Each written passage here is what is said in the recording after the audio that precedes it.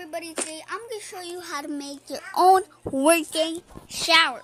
So what you do is you need to dig a hole where you want to put your lever, and dig a hole beneath your shower and dig on top. If you didn't done that, what you want to do is you need to put a sticky piston and a sticky piston over here. So what you want to do is put a building block. So what you need is a redstone torch, lever, water bucket, block of quartz, sticky piston, and some redstone. So you're going to take your sticky piston, let's take a block of quartz, put a block of quartz here, we'll take that here, and here. Once you've done that, you're going to put a building block on top of this. Once you've done that, you are going to put a redstone here. Then what you did, the same thing what I told you to do, you're going to put this redstone, and then it starts to raining, brother. Okay, so, what am I talking about? Okay, now, you're going to put a block of quartz. This actually will take like a couple bit of seconds. So, yeah, it's really easy.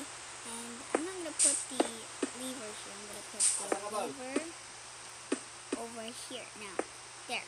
Yeah. No, not there. Let's just put it here. There.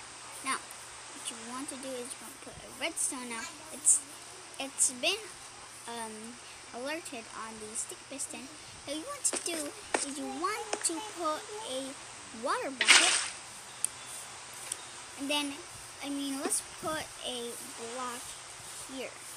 There we go.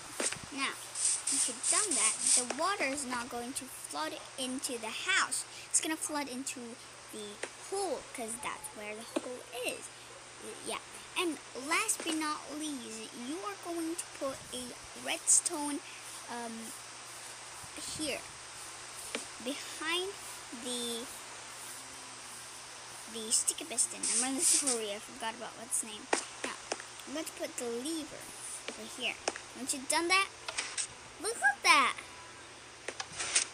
This is the tutorial, guys, and if you want more of this tutorial, how to cure a villager, how to make your own working shower, comment down below what else you want to do, guys. See you guys next time. Bye!